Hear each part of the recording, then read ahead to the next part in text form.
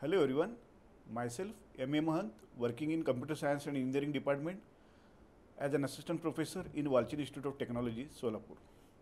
Today we are discussing the topic Client-Server Binding in Distributed System. Learning outcomes. At the end of this session, student will be able to explain the client-server binding in distributed systems and describe the concept of binding agent in client-server binding.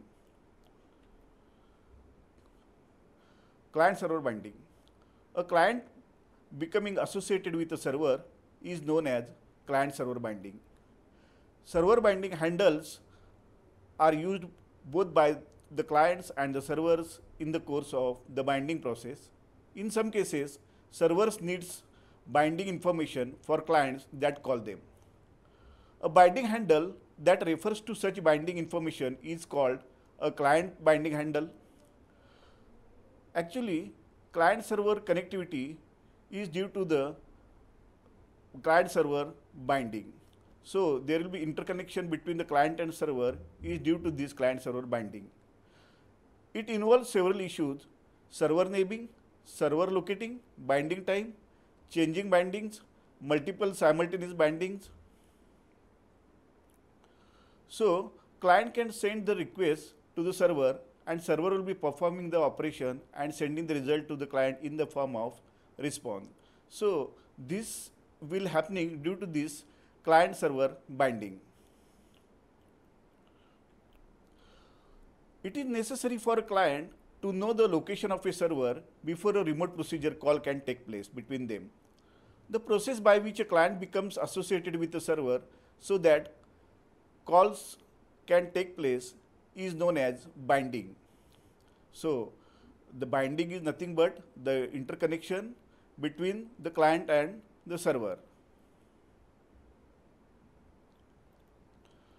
The client-server view of RPC programming describes the distributed resource model implemented by the RPC mechanism. In this view, programming tasks are divided between servers which provide services or make resources available to remote clients and clients which seek and make use of these services or resources. Client-server binding issues. The client-server binding process involves proper handling of several issues. So these issues are described below. How does a client specify a server to which it wants to get bound? So how the client will be connected to the server or get bounds? How does the binding process locate the specified server? So there are a number of servers are available. So in this issue, we have to get the binding process for locating a specific server. When it is properly bind a client to a server, means how the client will be connected with the server, means how the binding procedure can take place between client and server. Is it possible for a client to change a binding during execution? So, during the execution, is it possible the binding of client with the server? This is one of the issue. Can a client be simultaneously bound to multiple servers that provide the same service?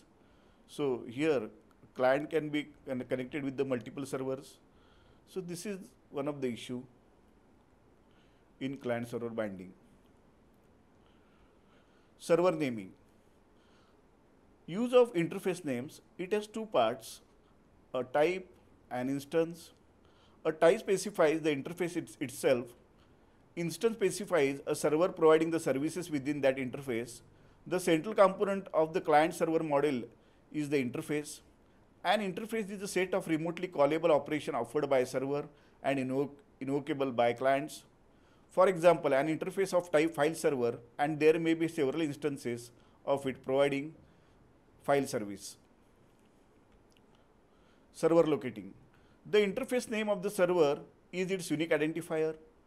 When the client specifies the name of RPC, the server must be located before the client's request message can be sent to it.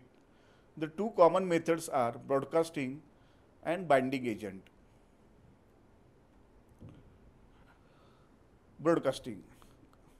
Broadcasting means the one to many, means one is the server and many are the clients. So Client broadcasts a request message to locate the desired server. The node on which the desired server is located returns a response message. If the desired server is replicated on several nodes, then the first response is given to the client node and rest are discarded. Easy to implement on small networks. Binding agent. Binding agent is the name of a server used to bind a client to the server by providing client the information of location of desired server. Binding agent maintains a binding table which maps its server interface name to its location.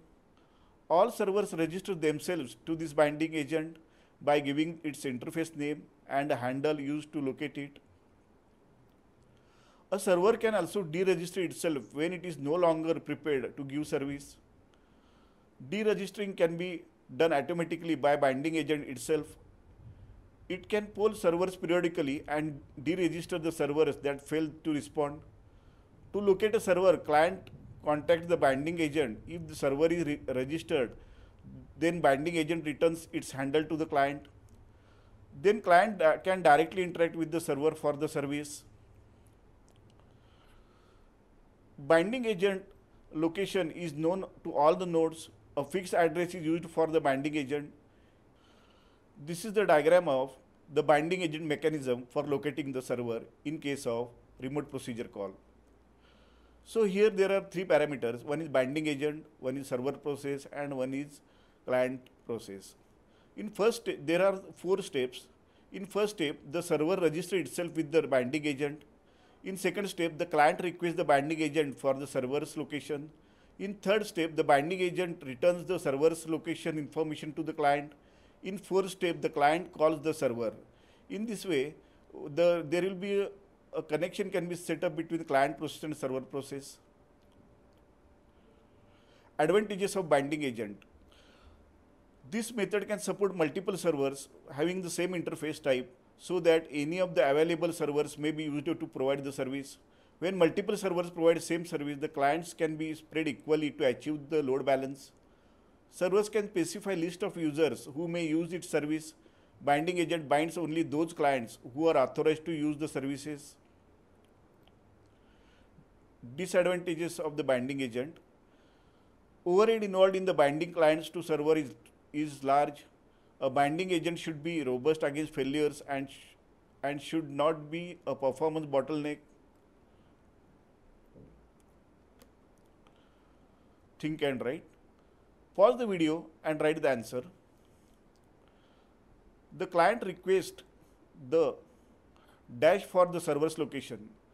Option A, binding agent. Option B, binding server. Option C, binding client. Option D, none of these. You have to choose any one option among these 4 options.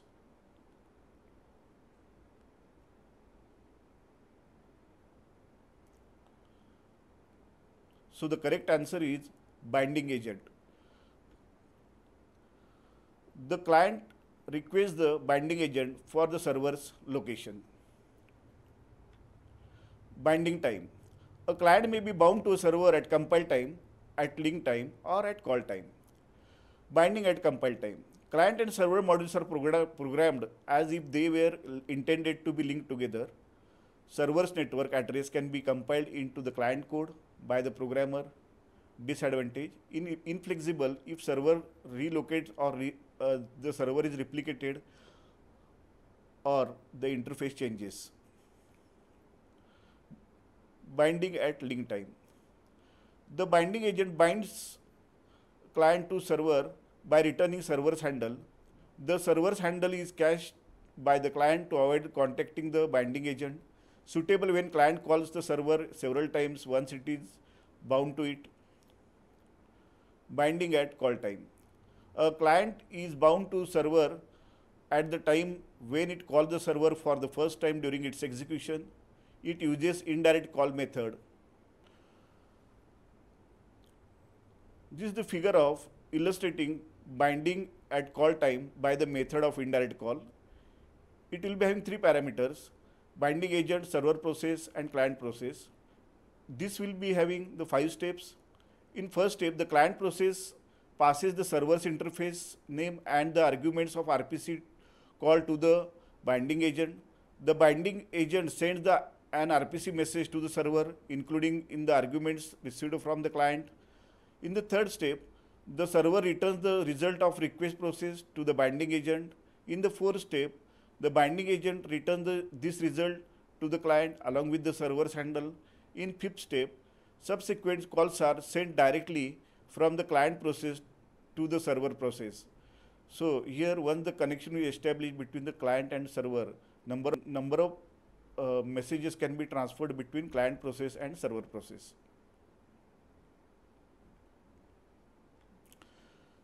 Change bindings. Binding can be changed dynamically from reliability point of view. The client or server may wish to change binding at some instance of time. For example, a client willing to get a request serviced by any one of the multiple servers may be programmed to change a binding to another server of the same type when a call to already connected server fails.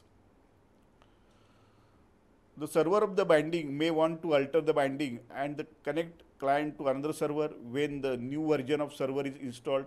When server has to be replaced with the new one, it must be done when no files are open or state of open file must be transferred to new one.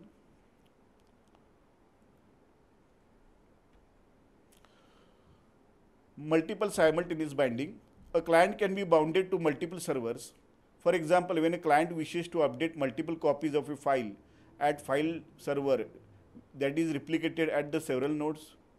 So this is about the multiple simultaneous binding between the client and the server. These are the references. Thank you.